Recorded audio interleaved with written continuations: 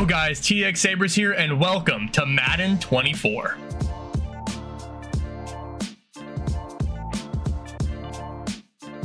Today's video is going to be different. We're not doing a gameplay. We're not doing anything like that. I just wanted to go over how to level up efficiently in Season 1 of Madden Ultimate Team. As you can see, I'm level 17, almost level 18. I just got to complete some more missions today and I'll be easily at level 18. But you must be wondering, hey, how are you such a high level? The game came out a little bit over a week ago and the full release was on Friday. How exactly are you this level so fast? Well, I'm glad you asked. The first thing I recommend you do in the Seasons Pass, you want to go to your daily.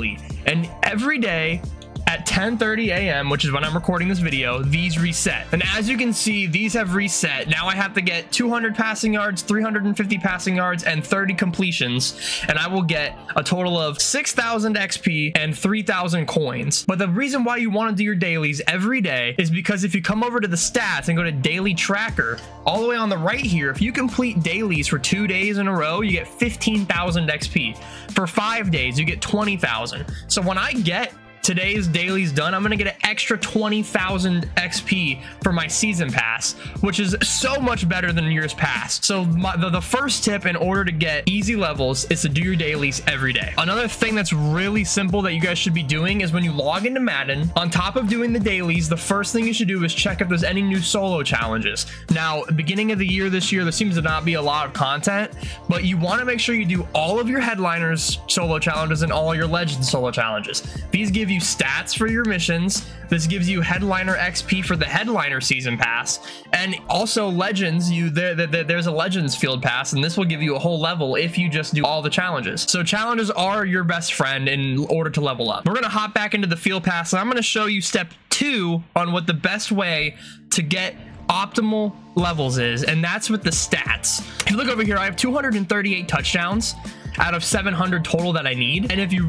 really want to optimize this, you could just go into solo challenges and just throw one play touchdowns against the computer and replay it over and over and over again until you complete these. And like you see, when I hit 400 touchdowns, I'll get an extra 3,000 XP. I get a total 10,000 for completing all 700 touchdowns. Score 5,000 points in any mode, same thing. All this stuff comes naturally over time if you're not trying to grind it quick. But like I'm saying, you can go into solo challenges and just throw one play touchdowns over and over and over again, and you'll get these stats relatively quicker than everybody else if you just put the work in. If you're going to be grinding for passing yards, you want to go to Robinson's Ready to Rise in the headliner solo challenges and go to Ready for Anything. All you have to do is put it on easy. It says the requirement is score a passing touchdown this drive. Don't worry about your bonus stars.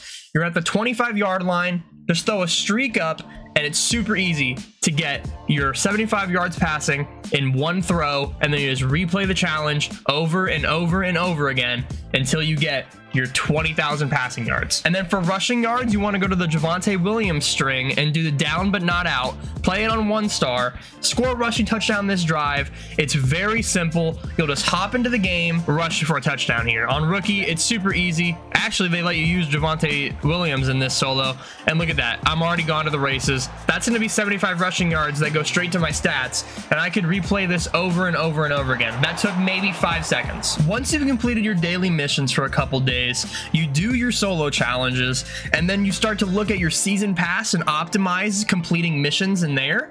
You should have a good enough team to work on the competitive pass. Competitive pass is a very good way to earn season XP, along with also additional rewards like packs and other such things that help make your grind easier. For instance, in this, you'll get a whole bunch of packs. Like at level 17, I get 50,000 season XP on top of getting red zone packs, midfield packs, headliners, BNDs. Like you just get so much, coins and cards that you could use to your team, upgrade your team with if you just grind it out. And the best way, in my opinion, if you're new to the game, is this year they took out the difficulty requirement for solo battles. In years past, we would have to complete solo battle games on all-star or higher difficulty, but now there's no difficulty challenges, so all you have to do is play on rookie, which is just like those solo challenges I was telling you to do. It's super easy. One play touchdowns. You should be scoring 100+ points a game against the computer in solo battles, and you have a week to do all of these missions. As you can see, I sat there, grinded. I think I finished them in 7 solo battle games. All you have to do is just come into your competitive pass,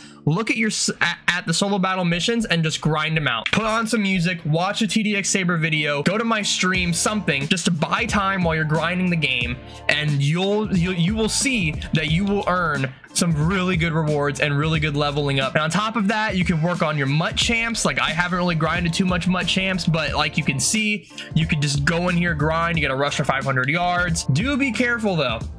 If you look over right where it says record 125 team tackles, it says it only tracks during wins. So you have to make sure that, for instance, if I go into a game and I get 5 tackles and then I lose, it won't update this and I won't get my 12 XP for this. So you want to make sure that you're looking and making sure that you are going to be winning the game. And if it isn't to win the mission challenge, just grind it out. And if it is a win the mission, then you have to sweat a little bit. And then also head-to-head seasons. So there's all different online game modes that you could be using to grind and get XP for the competitive pass, which in turn will level up your season pass. And of course, there's milestones in here just like there was in the season pass, and this lasts the entire 51 days, while all of the head-to-head, solo, and MUT champs are all a weekly basis. And there is dailies also in the competitive pass. There is no tracker for doing multiple dailies in a row. So you just got to do your dailies every day in here to get the, you know, this one will give me 12 competitive points for the competitive field pass. But like I was telling you guys, make sure you play your online games in an optimal way. If you're trying to get missions that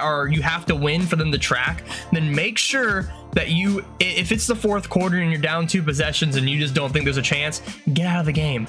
Load up a new one. There's no harm in quitting out of a game because you're trying to grind for stats. You know what I mean?